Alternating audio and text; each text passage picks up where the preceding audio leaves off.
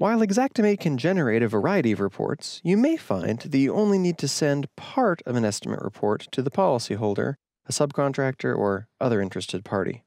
By default, the report includes all line items in the estimate. Adding filters works with any of the reports in the drop-down menu. Before I add any filters, my report for this apartment complex is many pages of line items, including cleaning, drywall, painting, carpet, and more. In my first example, I'm going to create a report to send the demolition crew that shows only what needs to be removed from the property. To show only those specific line items, I will add a report filter. In the Reports window, I change the Filter option to Filtered. To set up my filter, I click the Edit button. In this case, it makes the most sense to filter by line item category. I change the category option from All to Select, and then choose the desired category from the drop-down list below. Now, I'll apply the filter. The filtered report has shortened, showing only items where DMO, demolition, has been marked for the removal. This same process can also be applied to filter by multiple categories at once.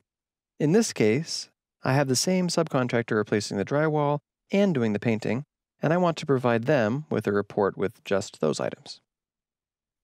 Reopen the Filter Line Items window with the Edit button. In the Category drop-down, use the Control key to select multiple categories at once. If you accidentally click on the wrong category, or need to deselect one, Control clicking on a selected category will remove it from the selection. Click Apply Now to save the filter.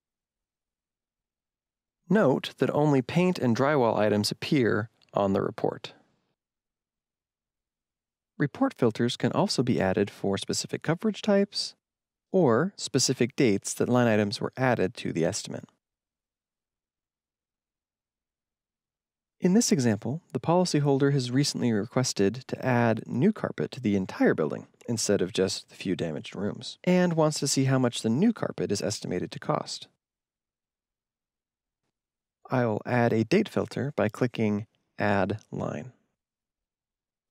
Then, I'll select a date from the drop-down and choose the date from the calendar. I'm choosing the day before I added the line items to the estimate. The drop-down in the middle lets you choose how to filter.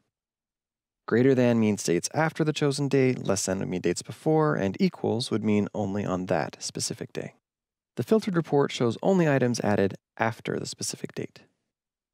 And now, you can use report filters to help streamline communication regarding specific portions of an estimate or job.